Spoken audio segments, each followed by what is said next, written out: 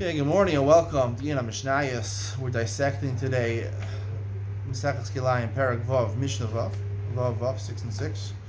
Talking about the din of Piskei Aris. Piskei Aris is explained in the Mishnah. The Mishnah explains at the end. We're talking about a case of an Aris where you have 5 vines, makes an Aris that are wrapped around the pergola. Here you have 11 vines wrapped around the pergola, and what happens? The middle one dries out.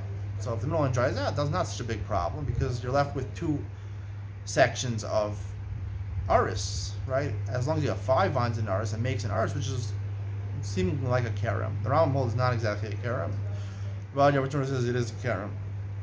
So Mishna says if there's 8 amos between these 2 groups of 5, you can't plant anything. If there's 8 va'od, even a little more than 8, then you only have to do marking dalat amos, distance 4 amos from one aris, 4 amos from the other aris, and you can plant whatever extra left you have in the middle. That's okay. So the question the Mefarshim asks is, why is it different than karakas akaram? We established before, this is an opinion that everyone holds by. Karakas akaram, a bowl spot in akaram, which is exactly the same thing. You had a vineyard, and in the middle of the vineyard it dried up. You want to plant something else in the middle of the vineyard, you need 16 amos michol sad. You have to have at least 16 amos. Here all you need is 8 amos. You get 16 amos, and karakas akaram, you need 16 amos from one edge of the existing karam to the other edge of the existing karam. The distance is 16 amos in between. Here only you need 8 amos in between. Why is the difference over here? What's the difference in an aris and a karam?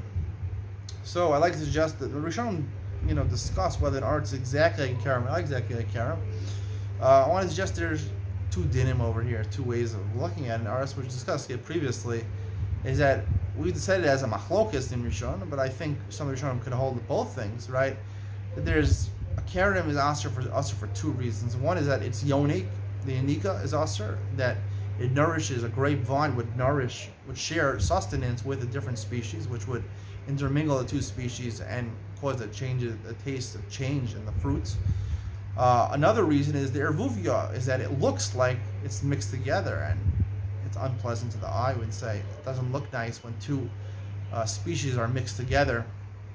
I'd like to say the aris would be like a karam in only one of those aspects, and the fact that it looks 5 kfanim, right, in a 1 row. If they're wrapped in a pergola, it looks like a karam. It looks like a vineyard. It's more extensive than just 1 row of 5 vines. Only if you have 2 rows of at least 3 vines, or 2 viyote zanav, then it sufficiently changes the soil in order that the soil is classified as soil of a karam, and it would affect the soil of a nearby species. But aris, you don't have that. So in terms of the yanika, it's not going to be karam, but in terms of the ervuvia, it would be a karam.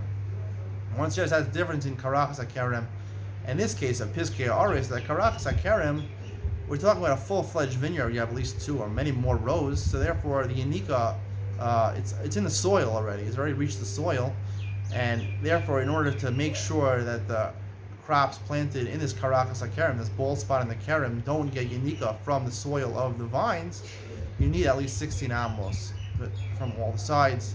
Mashen came by the aris, where there's no problem of yanika, there's only a problem of ervuvia, where it's mixed together. So then, as long as you have 8, a little more than 8 amos, you can plant something else in between. That would be the distinction. And I think you could say that's pretty much borne out in the pasuk, right? By karam, it says, "Los hizra karmaka kilayim, peintikda shamleya tuas akarim." Los hizra karmaka kilayim. And the Gemara says, it looks like presumably like a sada, right? Sada is because it looks like ervuvia.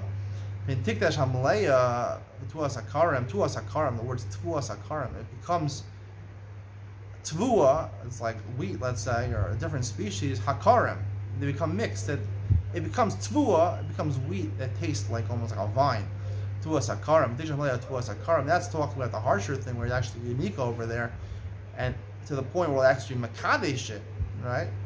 Maybe by an aris it wouldn't be makadesh it. Even if you planted within 4 amos, right next to the aris, would it be makadesh or would it not? Maybe you could say that as an afkamina. It wouldn't be makadesh. It wouldn't, because it's not strong enough to unika. It wouldn't alter the soil. Only 1 row, the aris, but it would be ervuvia, so it would be